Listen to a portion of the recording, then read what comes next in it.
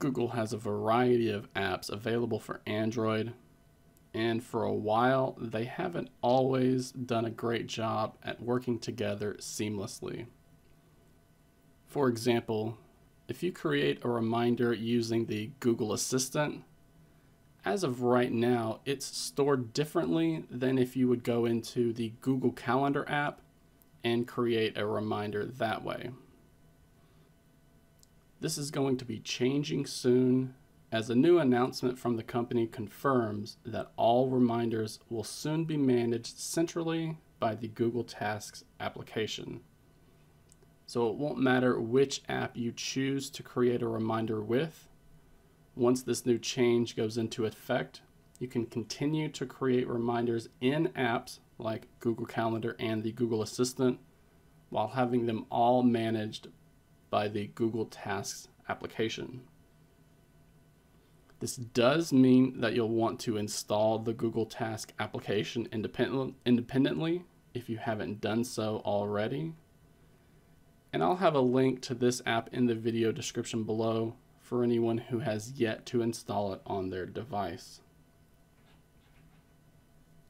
If this is your first time opening up the Google Task application, you'll be asked to import your reminders to the application using your Google account.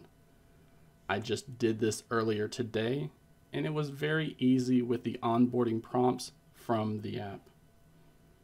This new change even made it very easy to mark some really old reminders as completed, since they had become forgotten without a centralized app to manage it all. In this announcement, we're told that this will begin rolling out to the community in the coming months, so that is a bit of a letdown, but this is a move in the right direction as it fixes the fragmentation issue the company has been having with its reminders on Android. If you're a fan of using Google Keep to manage your reminders, it doesn't seem that anything will be changing in this regard. Keep is a fully featured app from Google and isn't said to receive any changes from this update right now. But we know how Google is. These plans could change at any time.